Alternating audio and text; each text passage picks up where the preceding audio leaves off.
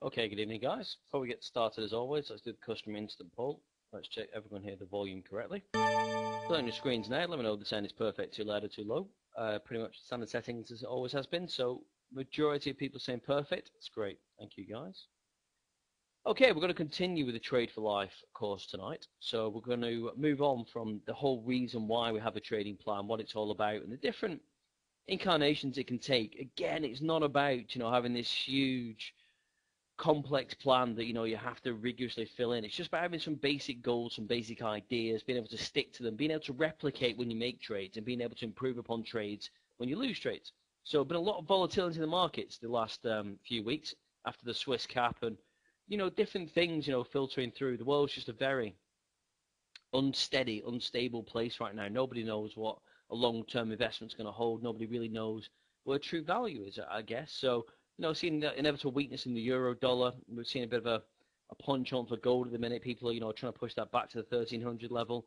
And the stocks, again, still pretty high. I mean, the DAX is anticipating the QE from the Eurozone, so it's moving ever higher, and the rest of the markets are following. So I guess it's one of these things. The kind of old-fashioned way of trading has gone, I think, of having, a balanced portfolio of bonds, commodities, stocks and currency.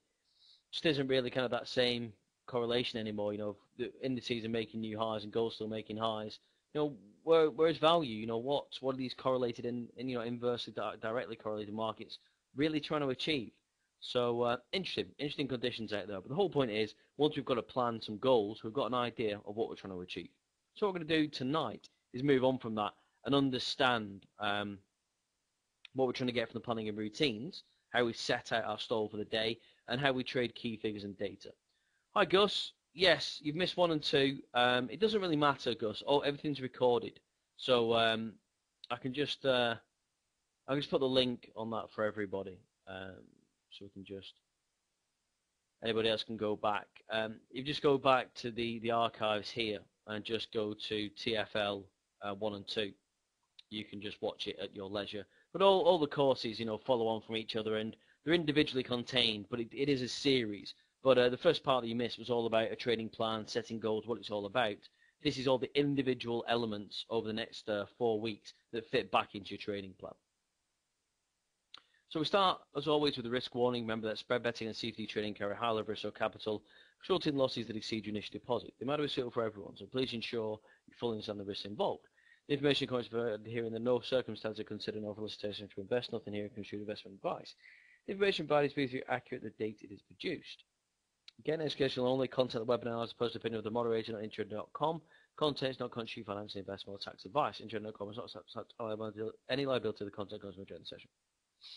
So, how do we plan now for later success?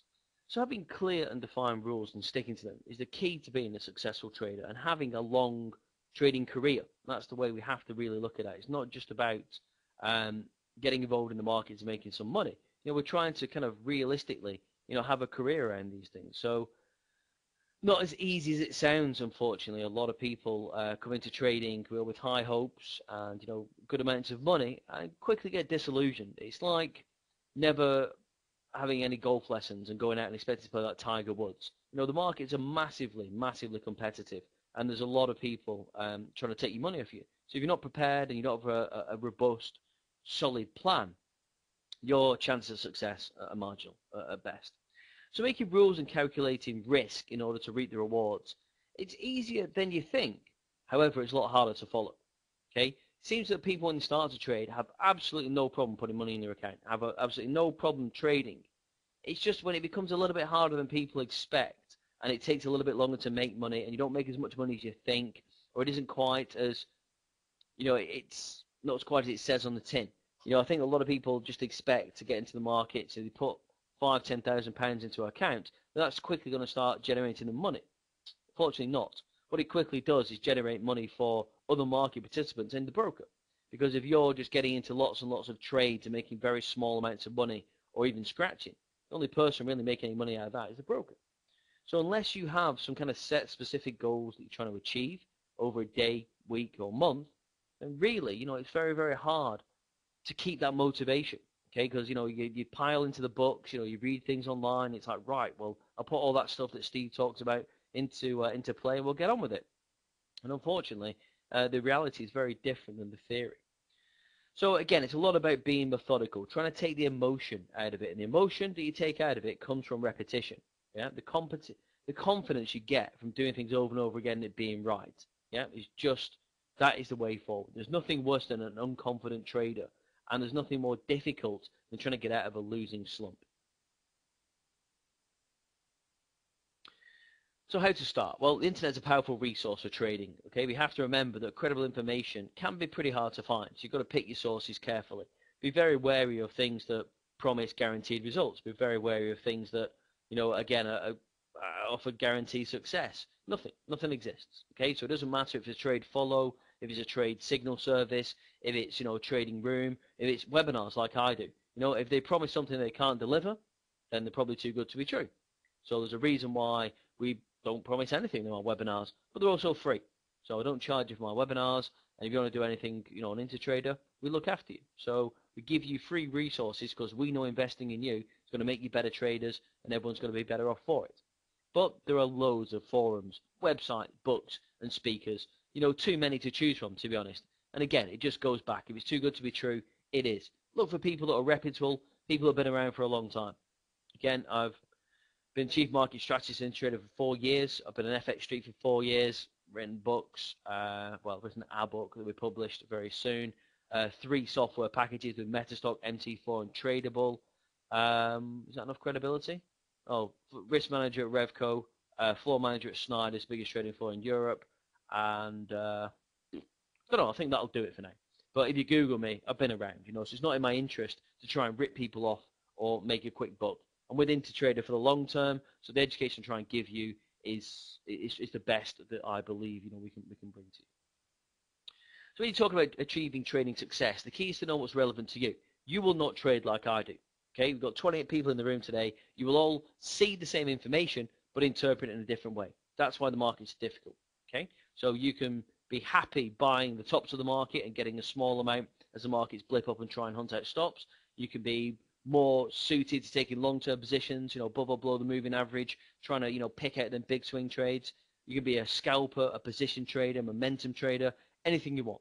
Okay, it doesn't really matter. All that matters is that you understand what you're trying to achieve and what these boundaries that you put into your own trading, how they're meant to help you.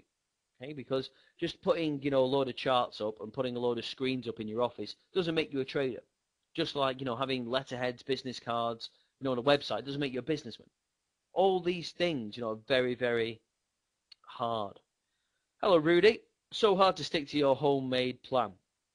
Absolutely, Rudy. Rudy knows from personal experience because Rudy has joined me on many, many webinars and taken advantage of my software.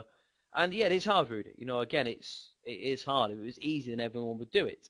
All I'm saying is that, if you're not prepared for these realities of trading, then just don't do it. Go and spend your money somewhere else, because trading is all about, being prepared, being methodical, and to some extent, it's a little bit boring. Okay, so we all get a buzz out of making money and having that danger of losing money. But to be good and successful at trading, you have to make it quite mundane and say, okay, wait and wait and wait. Yes, I've seen this a number of times. This is what I do in this scenario. Wait. There's the fake out. Right, I've made some money. And then you do that day in, day out. That's the reality of trading. If you expect, you're going to turn on your computers and be transported into Wolf of Wall Street, I don't really know what you're expecting. Trading's, a long slog where you have to do a lot of technical, a lot of fundamental analysis, and basically be patient. And your rules will help you be patient. If you don't have rules, you'll get bored, you'll trade all the time, and that's right, you'll lose money. Or you'll lose confidence. And I don't know which is worse. Because once you lose confidence, you can never make money anyway. Once you've got no money, you can't trade. So, chicken and egg. So a lot of this plan some more goes through all my webinars, and that's why I start webinars with a lot of theory. And the way I wrote the book was a lot of theory, then a lot of practical stuff. And again, my editor, funnily enough, said, well, it's a bit hard to read, Steve. Sometimes, it can be a quick, boring. It's expecting some more stories. I'm like, well, what do you want? You want to tell the story of Steve roughly and all the things I've done over my life to do with trading and money, etc., etc. That's not a great book to teaching people to trade. If you want to teach people to trade, unfortunately, the steps you have to follow and ways you have to think about how you approach the market and what you're trying to achieve. And it's like, this is why people write books, to impart knowledge, not to tell a story. If you want to read a story, go and watch a film. Watch The Wolf of Wall Street. If you want to make some money, then you have to do things like plan and do things in the book and in the course that I continually go through. So we need to think about, again, my basic rules. The markets move 80% of the time in a technical manner. Because if markets don't move, all them little bankers out there and all the traders don't make any money, do they? So you have to have an excuse for trading. That's called technical analysis. And then from that point, we have all the fundamental news that drive the markets. Okay, so that's all the other things we want to look at. We want to understand that markets moving by fundamental information are again, all the things that drive the market, the news, all the things we find interesting, all the things, from the central banks, figures that are released, etc., etc. So what I would say is that we have to understand basic things, what products we want to trade. Self-analysis, give ourselves some sort of trading state. So our trading state is basically, are we ready to trade? Have we got a clue what's going on? Or are we just winging it? Are we bored, or do we want to actually make some money? Okay, evaluation of overnight trades and daily market news.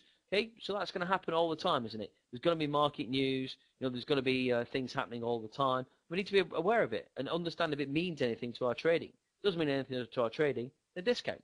If it does mean something to our trading, then use it. Okay, so again, all these things are absolutely, within our control, and things we should be looking at, to incorporate to our trading all the time. Then we've got evaluation, and then we've got today's goals, what we're trying to achieve in monetary terms and in just kind of, trading terms. Do I want to do 3 trades today, 5 trades today? Do I want to find the low in product X, Y, and Z? Do I want to, again, whatever you want to trade and how you want to achieve it is down to you. Then we've got technical analysis of your market and other correlating products. So again, if you're trading gold, what's happening in indices? What's happening in silver? What's happening in the euro dollar? Then your watch list, a list of things that's, particularly important to you.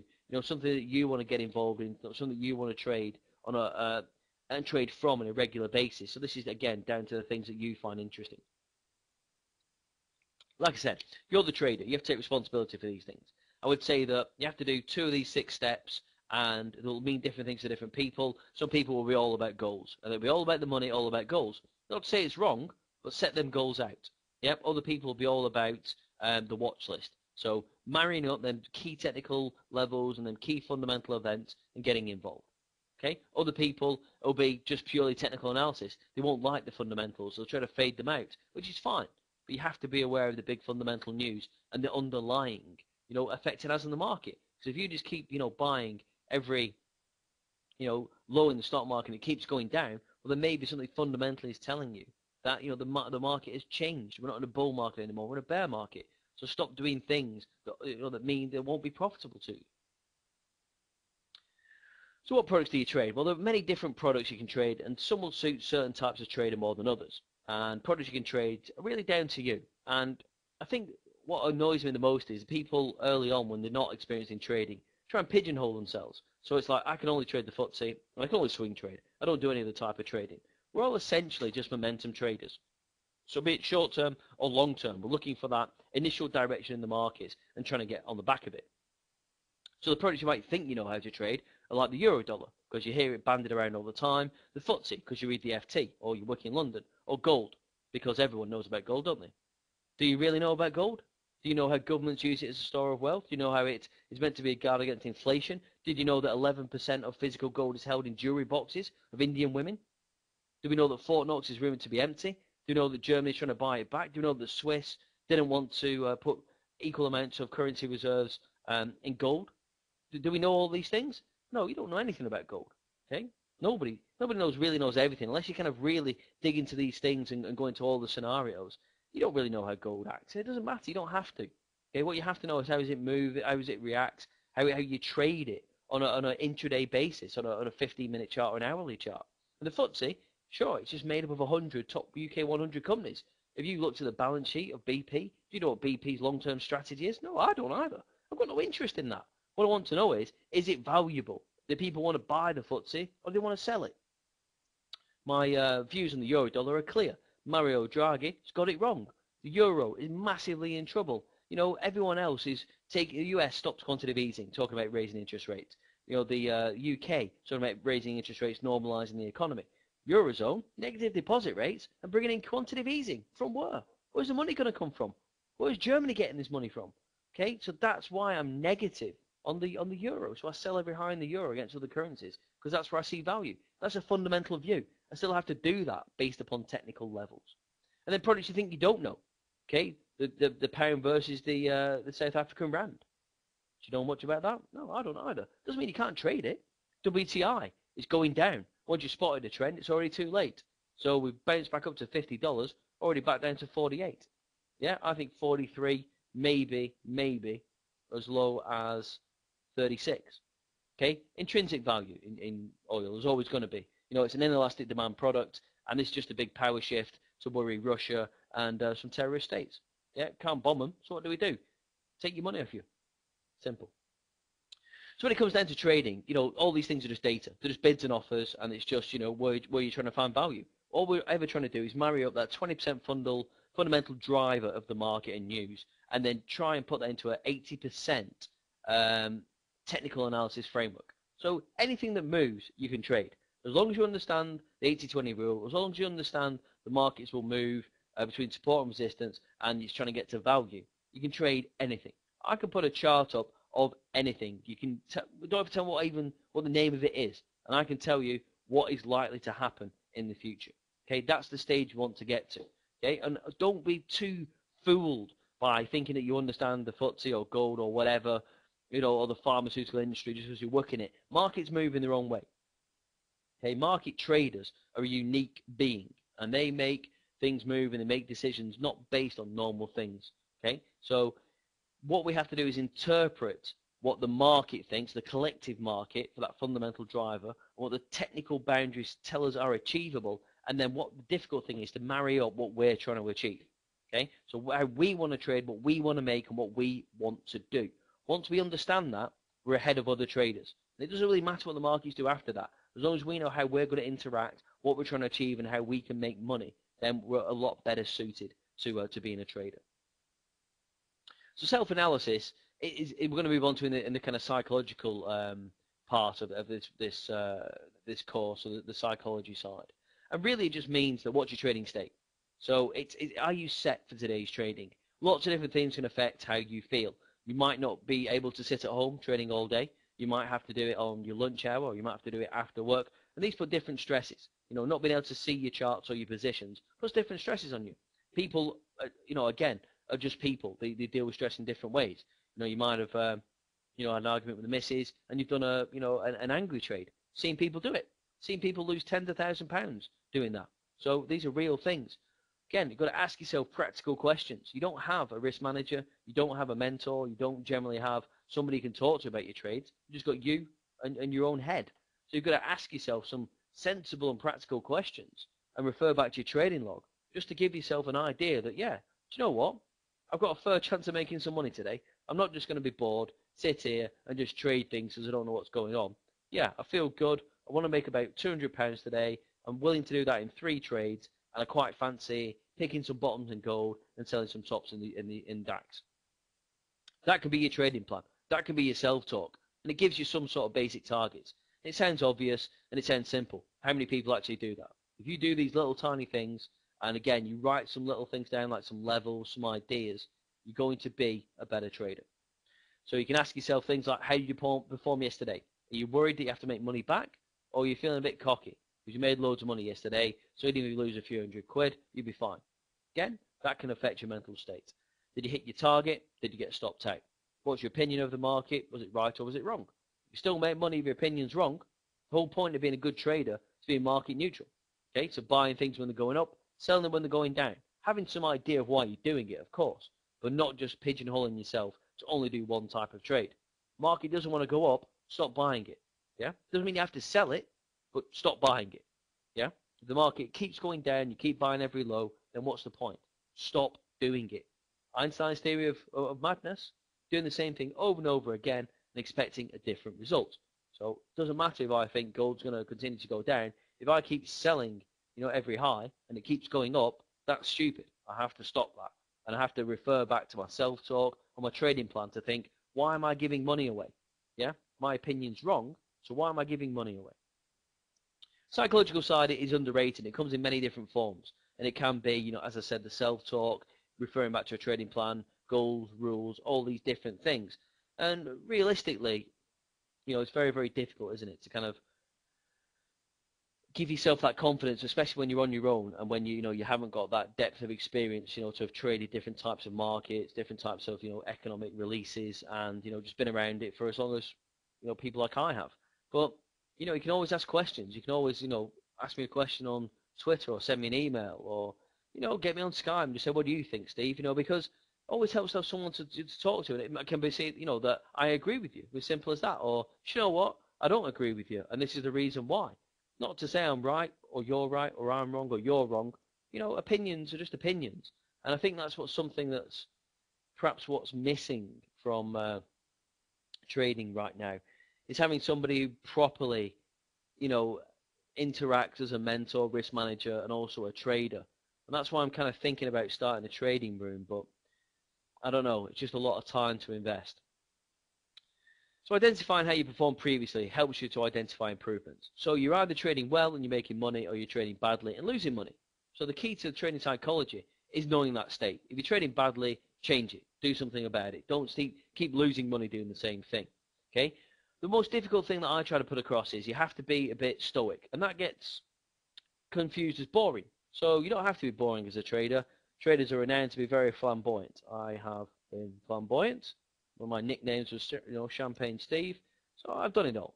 There's nothing I haven't done, Even tossed the odd dwarf. So I've done plenty. Okay, I have nothing to prove in that respect.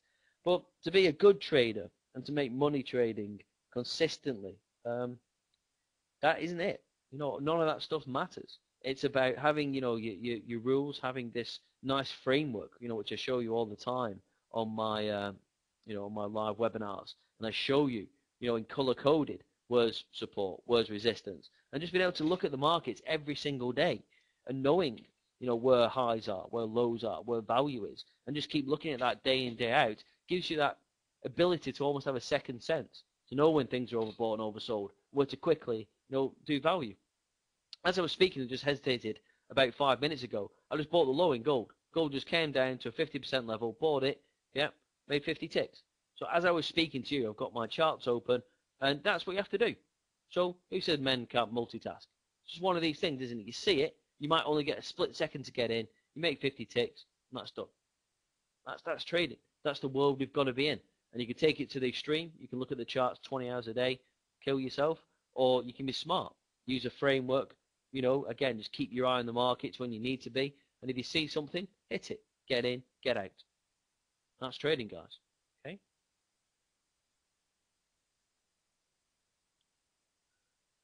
Yeah, I mean, I need to co-op with another one or two traders for a room. Yeah, I mean, luckily I know one or two traders from doing this for a long time. So, yeah, I mean, again, I don't know really. I don't know if I can give that amount of time or it would be enough money for me to make it worthwhile. But, hey, it's just an idea. So as I say, emotion is the killer in trading. Letting yourself be fooled or bullied out of trades, is one of the most common things. The market is the most efficient way of bringing fear into the market, bringing fear into traders. It just knows. It can smell fear. It can smell stops. And again, the whole thing why I teach you about understanding how the big boys trade is they know you're trading a 1% risk, or maybe tops 2 or 3%. So if we're hitting 70 in the RSI or 30, it can be manipulated for a short amount of time to get people out. It happens every day in the markets. So again, what you have to do when you're sitting down to trade, ask yourself, have you just considered all the things you need to trade? So the evaluation of overnight and daily news is something people do, but only on a cursory glance. So we don't have the same correlation, I'm afraid, these days with the Asian markets and what happens overnight, ripple through to the morning. But, markets are traded, 24/6, and teams of people work 24 hours around the clock to make sure there's very little edge. So you see very few gaps, and you see very few easy kind of trades. Well, that's just the way it is. A lot of people watching the markets, so a lot of things happen.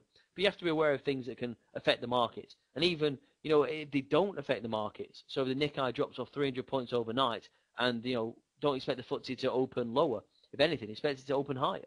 So again, put some tolerance in, to what the market's telling you based upon the news.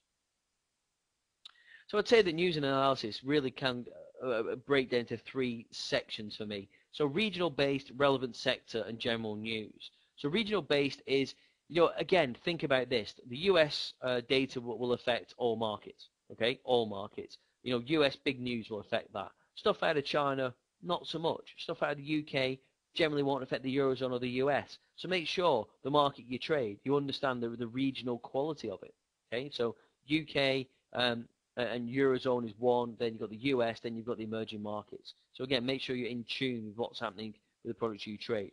The relevant sector, again, if you're trading stuff like gold, then you don't need to look at agriculturals or anything to do with soft foods. It's not really going to affect your market. So again, make sure you're looking at correlated and indirectly correlated products to get an idea of what could be of value. Then general news, anything to do with policy changes, EU quantitative easing, Greek elections, Russian sanctions, terrorism, all that kind of stuff. Again, it's a sad state when we live in the world. When I saw the incidents in France, the Je suis Charlie stuff, and yeah, it's sad, but unfortunately, you're kind of not surprised, are you? We're on the imminent terror attack in London, and it's just the way we live our lives these days, and it's sad, and it's very depressing to some respects. But these are the kind of things that move markets. So these are the kind of things we need to understand if the market's pricing them in, if it's expecting them, and if these events happen, what we do. That's the world we live in. It's our job. So general research about the economy is always a good preparation. So understand inflation, okay? What inflationary pressures mean, how they're measured, what they mean to you. Inflation, bad. Inflation is controlled by interest rates. Interest rates have been low, historically low, kept low. So we don't even know what inflation is. All we know is that things have gone up above inflation, except for wages. So actually, we're all a lot worse off than we were. But house prices have gone up, so we all think we're all happy, happy chappies, but we're not. Okay, so when house prices go down, in accordance when interest rates go up, the whole thing kind of gets a bit messy. So remember, you can only know so much, and don't try and over-cram things into your head. As I said, 20% of news and your preparation is just reading headlines, okay? Because the markets only move 20% of the time due to actual news events, which are at a set time, or news, big news. You don't hear them very often, okay? So the rest of the time is all about your technical analysis, knowing where support is, knowing where resistance is, knowing what you're trying to achieve. So again, we've gone through the fundamental news, and look out for commentators, people that you respect on Twitter, trusted news sources. Again, news is news. Just like when you read columnists in your favorite newspaper, have the same for the financial aspect. People have say more sense than others, and there'll be people that you want to listen to and people you just don't want to listen to. So find them out. Again, get your Twitter lists, get, your Facebook feed, get all your information should be delivered to you instantly, easily. None of this information is hard to find. And then other key supporting indicators would go to a little bit later on. So your indicators, oscillators, other things that will give you an idea of if your trade's a good idea or not. So open position and orders. If you're a very studious trader and you work the order book and you have a lot of orders in, trying to fit the extremes of the market, the highs, lows, support, resistance, then you're going to stack the order book. And this comes with its own problems. Again, you can forget orders, you can miss orders, you can close your trading screen down and not take these orders out in the market and you get filled. So you have to be very diligent if you're doing this style of trading. And this generally, is more for the traders that like to be, very, very technical and, trade lots of different positions and trade, for the extremes and look slightly longer term. But if you are this type of trader, make sure that you're aware of your positions at all times in your orders. So again, it's always generally when you're running longer positions that you have, bits where you want to buy and bits when you want to sell. And again, it's unscheduled news, overnight news can affect these things. So you understand how long you're willing to hold these trades for and what you're trying to achieve. Again, it all goes back to your trading plan. If you're an overnight trader, you're going to have a different view of the markets and trade in a different way than an intraday scalper, aren't you? I mean, again, if you're trading 3 positions and you're only trading once or twice a month, then you're going to be building into positions over value areas, not buying at individual prices to get out for short-term trades. So again, your trading plan has to reflect if you're stacking the order book or just getting in a market. So technical analysis, is a massive part of your routine. Again, every time we do any live trades, you'll see my charts like this, and there's lines, support, resistance lines, pivot lines, okay? red for selling areas, green for buying areas. It's just the way it is, okay? So this is what we're trying to achieve. We're trying to achieve on any product that at any time we can understand where it's going to go, where it's going to stop, and what we're going to achieve. And that, again, your points of attraction, your levels, your break or bounce levels, support and resistance levels, whatever you want to call them, they should be almost second nature, okay? They shouldn't be left up to chance. You shouldn't be putting these lines on your charts as the market's moving, okay? That's sacrilege. Them chart lines should be on, yeah, ready for you to trade. So if you see the euro dollar hit a low and you want to buy it, that should be hitting a level you've got down. Should be not analyzing the chart and drawing in lines as it happens. You're just not going to make any money trading that way. So again, checking your technical patterns, trend tools, oscillators. It needs to be relevant to what you're trying to achieve and what you're trying to do as a trader. So if you're going to be checking your charts every 60 minutes, fine. Every 30 minutes, 15 minutes, fine. It doesn't matter. Every day. Again, it has to be down to you, what you're trying to achieve, your trading style. I can't tell you what this is, unfortunately. You will only know what time you've got available to you and what works for you. Some people love just to sit and watch the charts all day and not really do much.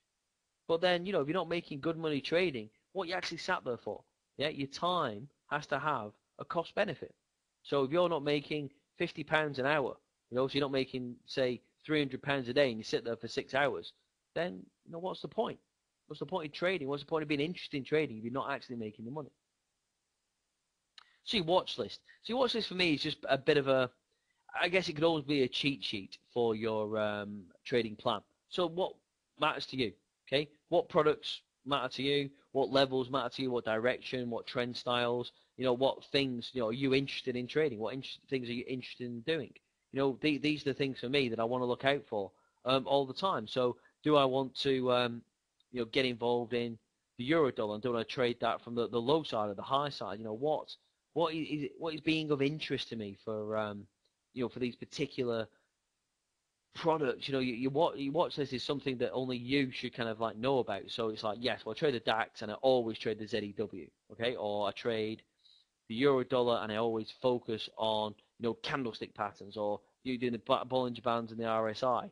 These are the things that you're always constantly looking to get involved in, and having there's no fixed formula. There's no way I can just say that this is the ideal scenario for doing a watch list and this is what should be included.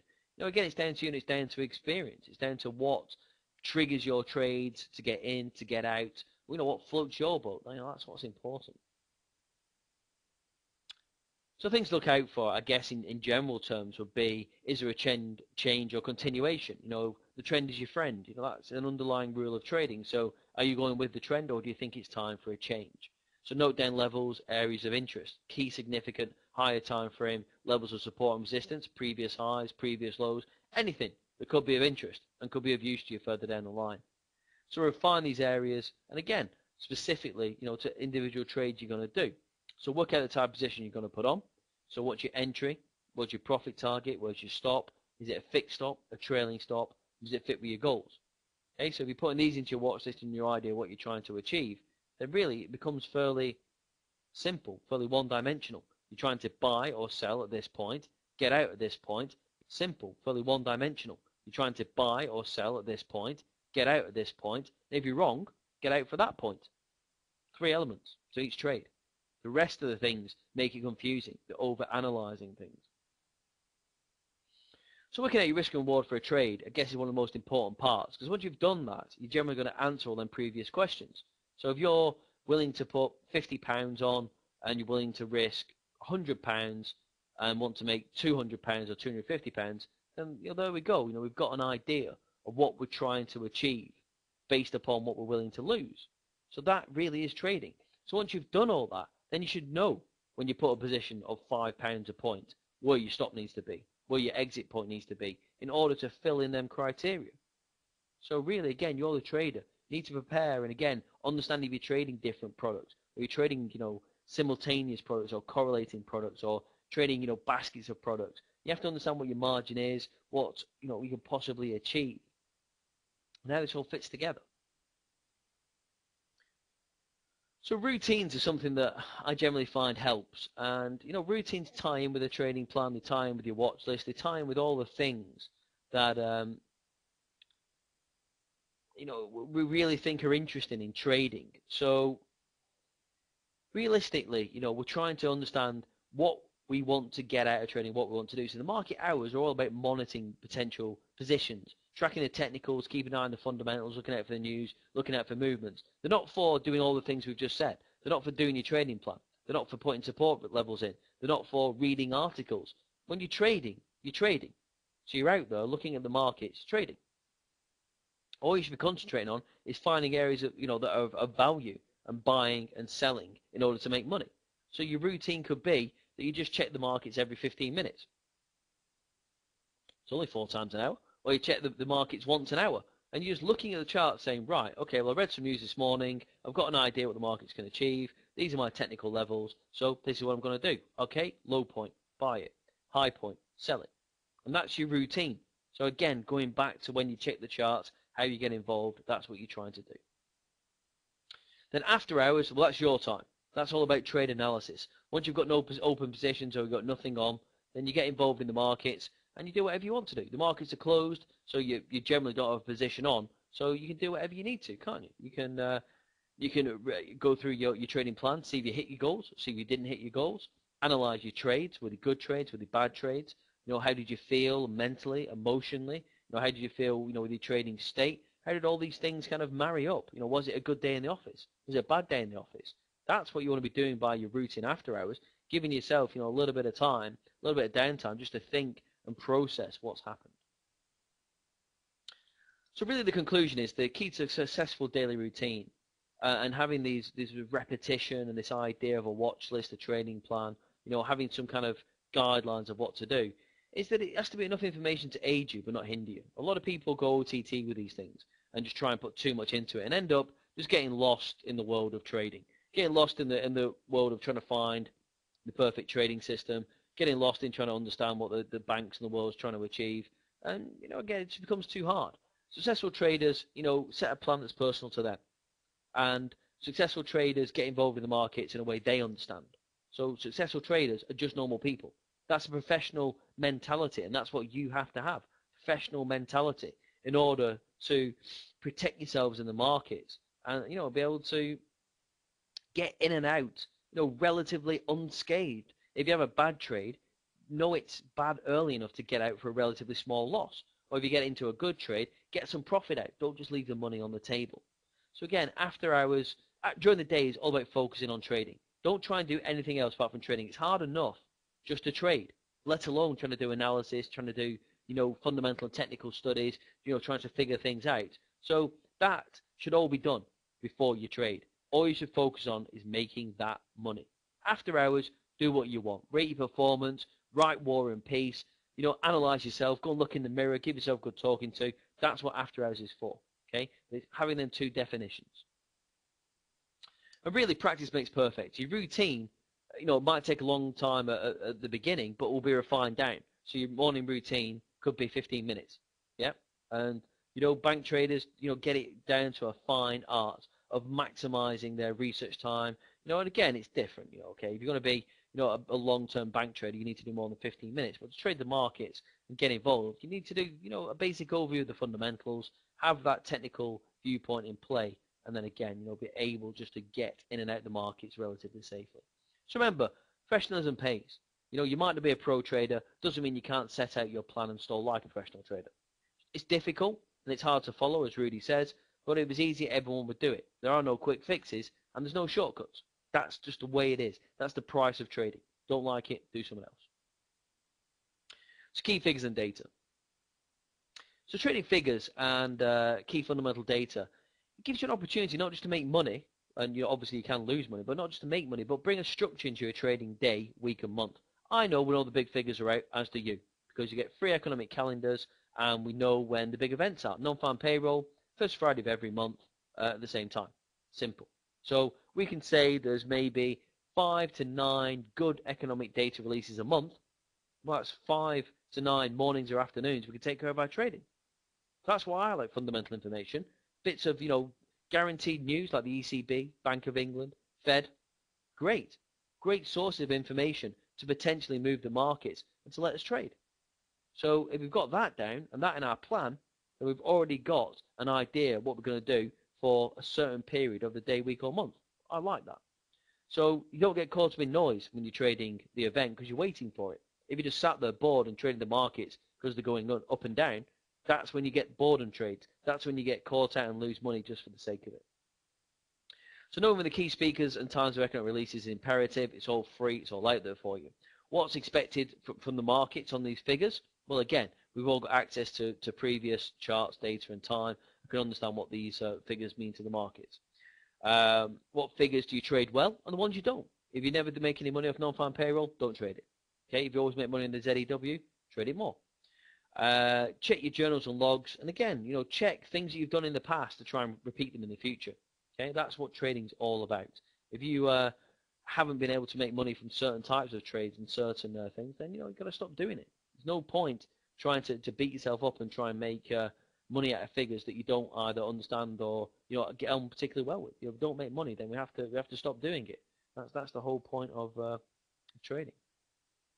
So research and planning is the approach to trading fundamentals. As I say, we should always know when these things are planned to come out and what's important and what's not. Understand the difference between inflationary and growth data and understand what the market's looking for. Understand the good and bad news principles. Good non-farm payroll data send stock markets up, bond markets down. That's how it works. And the US is the biggest consuming nation on earth, biggest economy on earth, no matter what anybody says, no matter what China says or the IMF, whatever. Yeah, the GDP per head is $43,000 in the US. It's something like $4,000 in China. It doesn't compete, it doesn't compare. So there's absolutely no point discounting any US data. It's all about US data. It's all about the biggest economy on earth driving the world markets. So anything that comes out of the US is important, and you should look at if it's growth, employment, GDP, debt, anything. It's important. Anything that comes out from the US is important. So how these things stack in reality, and again, like I said, whatever you're looking for, news-based and data-based, it's always going to be out of the US, okay? So anything that we want to do is going to be out of the US. So non-farm payrolls, ADP, trade deficit, Michigan, the sentiment figures, Philly Fed, all these things you're going to want to look at because they're going to be important. They're going to move the markets. The Eurozone, okay, it's obviously been in the news a lot. We've got Mario Draghi talking about quantitative easing. We've got a lot of difficult things to overcome.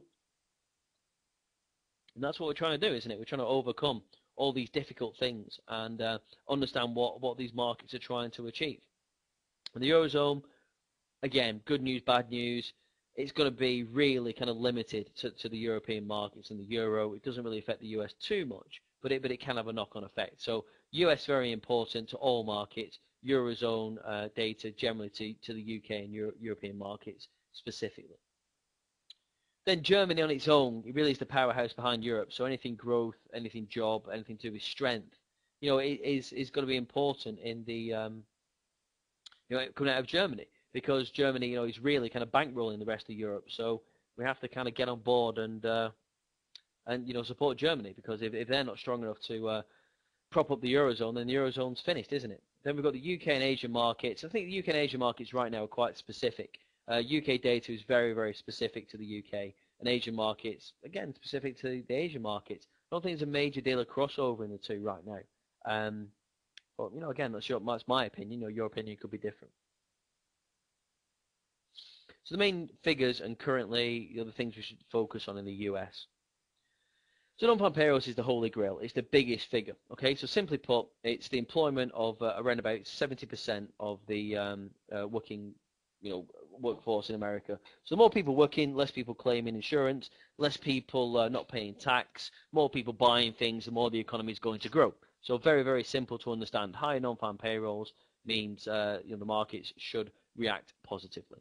So it's generally a positive or negative figure. We've been in a positive figure for quite some time, seeing very, very strong figures. What we have seen, though, is a tendency for jobs to be created, but now the average hourly earnings to come down. So more people are working, but for less money. So that's not necessarily a good thing. But as the US is 70% consumption, the creation and maintenance of jobs is absolutely essential. More people buying, the stronger the economy is, the better we're going to do. So ISM manufacturing, again, you have to remember the US is a very, powerful nation for manufacturing, and the Institute of Supply and Management concentrates on, what's happening in that sector. So again, a very reliable piece of information to understand that, again, if a figure's over 50, then it's generally good, and if a figure's under 50, then it's bad. So it's, again, another kind of sentiment style figure that if people are happy in manufacturing and, purchasers are buying and we're going out, to drive the economy forward by purchasing more things to produce more things for more people to buy, then that's positive for the economy.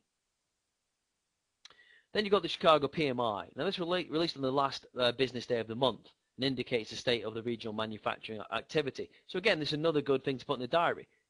First Friday of every month is non-farm payroll. Then at the end, you've got the Chicago PMI. So again, something interesting to look at, isn't it? Something towards the end of the month that might give you an idea of what the market's going to do.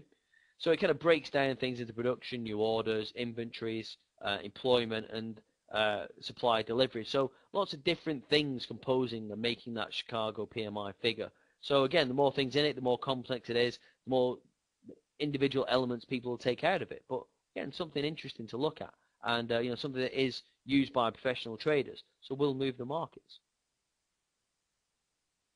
Then the key kind of figures out of the UK, and again, if you're focusing on the FTSE 100 or 250, the gilt, cable or sterling, these are the things you want to look at. So again, mainly services in the UK. So a lot of service figures are important because we're very kind of service driven. We don't manufacture things in the UK so much. So I would say that the manufacturing services, the monthly PMI figures are good to look at. Consumer confidence, sentiment, obviously interest rates are going to be a massive one after the election in the next kind of couple of quarters.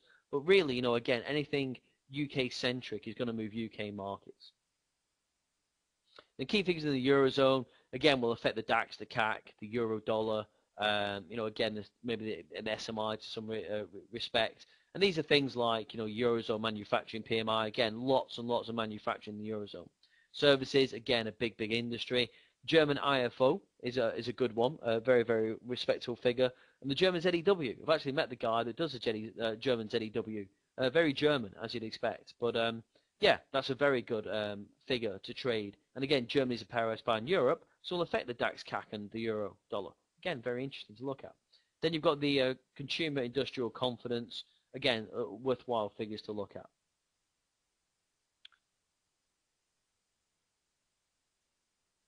So again, when we're talking about figures and we're talking about what we're trying to get out of these figures, they're either going to be in two economic cycles. They're either going to be in growth or they're going to be inflation. So we've been looking for growth for 5-6 years, haven't we? So growth is anything to do with job creation, GDP growth, service growth, all these kind of different things.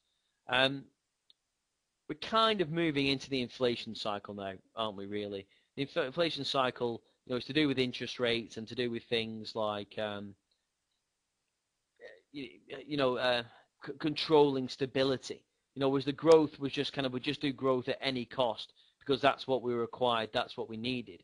Realistically, what we're looking for now is, that stability. And that stability comes really focused around inflation, because inflation seems to be a bad thing, but we've got inflation, deflation, joyflation. We've got all sorts of inflation, but we don't really know why. And that's because we've kept interest rates historically low and pumped the markets full of quantitative easing. So we don't really know what should be happening. All we know is things are going, price-wise above inflation, and wages aren't keeping up. But that's understanding the economic cycle. So we're moving out of the growth figures type scenarios and moving into the inflation type cycles. But until we move on interest rates and move and hike them, then they're still not going to be as as widely focused on. But realistically, these are the things we're always battling between: growth and inflation, and understanding what's moving the markets and why. So growth affects all regions, and again, the main kind of thing we look at is GDP. So GDP is the main measure of how countries are performing. So if you're trading, the euro versus the dollar, you look at the GDP. What's the GDP and debt ratios of the Eurozone versus the US? If Eurozone's better, buy some euro. If the dollar's better, buy some dollar. That's really all we're ever trying to do. Then the inflation, again, all regions. Nobody likes inflation. Nobody likes deflation. Nobody likes inflation being out of control. So what we're always trying to figure out is, what it is and what's the target. Were we in relation to that target? what's good about, this particular inflation cycle, what's bad about it. So again, all we're ever trying to do is just figure out what the market's expecting and anticipating, if we're in line with that or if we're not. And that means we can trade, correlating products, for and against that. So figures that are going to come into play a lot more now is really the CPI, Consumer Price Index, and the core CPI index. Now, especially I've mentioned the core because we've had a massive decrease in the oil prices. So everything is to do with oil. Everything is delivered by some sort of tanker. Everything, that's produced is made with some sort of oil. And oil, is oil. It is what it is. It's part of everyone's lives. So now that has come down. We're getting a distorted view of inflation. That just because, oil's dropped down and petrol's a little bit cheaper, everyone thinks that, the CPI, it's coming down. So what we used to pay for stuff is coming down because oil's factored in. No, stuff's the same price, probably more expensive. But just because one element of it's come down. Now, the less autos and gas, it seems to be the most volatile part of it. And that's why we strip it out in the core CPI. But the CPI headline figure is just a measure of of inflation. It's what things cost this time last month, this time last year. That's what that is. That's what we're trying to achieve by understanding the CPI. And again, it all measures around inflation. So the less autos and gas is just taking that volatile measure out. So sometimes it's a lot better to look at the CPI, less autos and gas, than it is the headline figure. But again, it's down to your discretion and what you're trying to achieve from your trading. So as I've always said, there's only three main ways I know of trading any kind of economic data, any kind of figure. And that's really placing a position before the figure is released or the information is released, or placing orders outside the extremes of the range, so stacking up your order book, or waiting for the market to release the data and trade the ensuing volatility. These are things that go over on every live trade, okay, because I only know these ways how to trade, new information. So trading prior to the release is just that. Now, I've made just as much money as I've lost. To be honest, why bother preempting the figure? It's the markets are too complex for that. It just isn't, about that anymore. So we have to understand what's the analysis of the previous figure, how far did the market move, what's the market expecting, what's the profit and loss can it be, what involvement can I potentially, risk in this data, and what if we get it wrong? So for me, realistically, it's all about, what if scenarios, will I outguess the non-farm payroll? Will I make more if I do this? Will I lose more if I do this? And generally the answer is no. So I would say leave it. So you can put things in your favor. If you're expecting weaker than expected figures and you're trading towards the top of the range, then there's obviously certain edges you can get. Markets are moving between support and resistance. So if we're coming back to previous resistance and we're trading towards the top of the range, and we think the figure is going to be worse than expected and we're trading the stocks, we can actually take a bit of a calculated risk. If the market is worse, then we know we're kind of protected towards this resistance and can get out of our trades fairly quickly and then let the market sell off. Okay, so, it's like all these things. It's not necessarily a good way to trade. It's not necessarily good, but you can stack it in your favor. If you think it's going to be bad and you think it's going to, we're trading towards the top of the range, you can kind of factor in a little bit of the safety element and let the markets come back down. Then we can place limit orders in and outside the market range. So if we're trading in the current range, of these levels here, then we know where the highs and the lows are. So what we're trying to do is stack the order book in and around these key figures, aren't we? These key levels of support and resistance. So what we're looking for is that data to be released, the market to shoot up and to shoot down and quickly get filled on the highs and the lows and try and make some money. So again, what we're looking for, is the market, is orders here to maybe, let the market bounce, orders up here for the market to sell back down. These are the things what you're looking for: previous support, previous resistance, interest points in the future. So market comes here, you might see a quick bounce and get out, might see a quick bounce to this level up here and get out. And again, you're not looking to make lots of money from these trades. You're just looking to get in, to get out and steal a bit of profit. It's meant to be getting the extremes of the market, like the elastic band. Market data is released, shoots up, shoots down, you get filled with support and resistance, let it go, snaps back to market value, and then you try and make that quick amount of money. So don't turn a scalp into a position trade, but don't try and get too much out of it. If you pick the extremes of the market, then that's good. That's a good thing to do. And then get out for some of that all important profit. So the key points to remember when you're placing orders out in and outside the range, don't be greedy. If you get filled quickly, make sure you try and get out for some profit quickly. Only use levels that, for the first 5 or 10 minutes after trading, because that's when the pullbacks occur. If you try and wait too long, then you're certainly going to get caught out, and the market's not going to act in that quick, volatile manner to kind of get in, and get out that profit out quickly. And then make sure you cancel the orders. There's no point leaving them in and saying, well, that was a good level, 5 minutes ago, because 5 minutes after data, a lot has changed. So you want to, again, be making sure that you get out at them good levels, but also that you cancel orders, they're not relevant now in the current market conditions. Now, the main way of trading any kind of data is just letting the data come out, letting the first 5-minute candle close, trading continuation or reversal. Why? It's the simplest way to trade figures. You understand what the market's trying to achieve, you understand what the data is, you understand what the market's then done.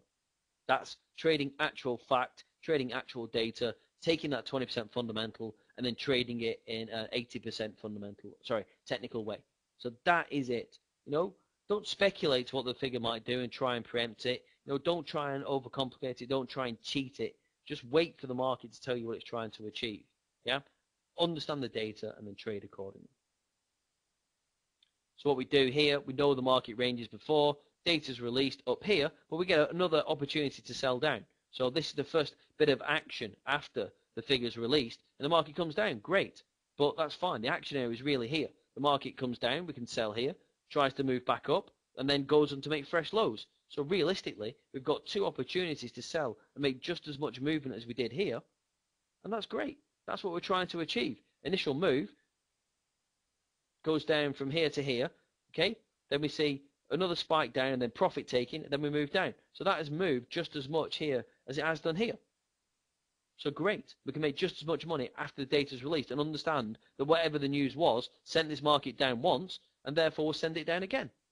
So again, it's all about understanding action areas, all about understanding the continuation and the kind of markets will go up, they'll come down, people will take profit, and then the market will continue. It's all about that continuation and reversal style pattern of trading the markets. All right, guys, well, that's the second part of the Trade for Life course now. So we've understood why we need a trading plan, the ideals, and what we're trying to achieve from having a plan, setting goals, and having all these things to help us. All the planning and preparation and routines are all really just to kind of get us involved in the markets in a responsible way. Make sure we're not sat there, all day, doing nothing, just really kind of reading things over and over again and not letting it help our trading. Trading the data from the US is absolutely key and absolutely fundamental, and we have to understand what it is, when it is, and what we do with it. And that all is what we're trying to achieve from trading. Okay, joyflation is just another term coined, Rudy, just from the people that talk about these things, and it's where you've not got inflation, deflation. After a long sustained period of inflation, then it comes down. You have this kind of overcompensating effect, and people kind of like when the markets overextend and overreact to something. That's really what joyflation is. All right, guys. Any questions? Any thoughts? Anything you'd like to ask? Anything that you do or don't understand from this Trade for Life course tonight? So like I said, I mean, again, the whole theme is planning, being prepared, and making sure you've got these fundamental news events ready. So you can put them into your trading plan and put them into your trading day and week, and understand that these are events that you can focus around and get ready to trade. And then understand that all the rest of the time the market moves technically, and that's between all these things we're going to go through later in the course, all the fundamentals, all the oscillators, indicators, all these different things. No, Jeff, absolutely no way we could have seen the SMB. If all the broken houses got caught out and central banks and governments got caught out, how could we, the average guy, know? So absolutely not, I'm afraid. Absolutely no way of being able to understand the SMB moving that peg against the euro. One of them things, one of them huge data events that catches everyone off guard, and you either make money out of it or lose money out of it. It's either a good thing or a bad thing. So really tough one. But yeah, obviously we've got the Eurozone quantitative easing coming out, and we've got all the other again, other things to kind of concentrate on, like the interest rates, the UK and Eurozone. These are the kind of real key things that are going to be absolutely, kind of, indicative to understanding what's going to happen in the future. Yeah, I mean, I don't know. With gold, is difficult, isn't it? Because gold's, again, there's lots of people just automatically going back to, gold's a natural safe haven. So people are just jumping into gold and not really knowing why. I think gold's going to probably go a little bit higher before it comes lower, but we're still at that key monthly 50%. So I think realistically, gold's got some way to come down. Just yet, I don't think it's going to be able to continue going higher forever, because I just don't think the hedge funds are involved. I don't think if you look at gold and who holds gold, the UK has no gold. Fort Knox is rumored to be empty. So why realistically, we're going to make countries that hold a lot of gold better off? These countries are generally not our allies. Like China, for instance, and Iraq and Iran and all these kind of places. So I think gold will probably go a little bit higher, but it'll come back down with a vengeance. It's going to hit $1,000. I'm still convinced of that. Yeah, big events like terrorist attacks, again, they don't affect the markets like they used to, but anything serious obviously will. But, we don't really want to see that, but we're just traders, just trading news, aren't we? So that's what we're trying to achieve. All right, guys, anything else, you can get me on Twitter at Steve Ruffley, and just get me on email, sruffley@tradermaker.com. You know how to get hold of me. And anything else, guys, just give me a shout. All right, guys, as always, been an absolute pleasure, and I'll catch you all very soon. All right, guys, good night.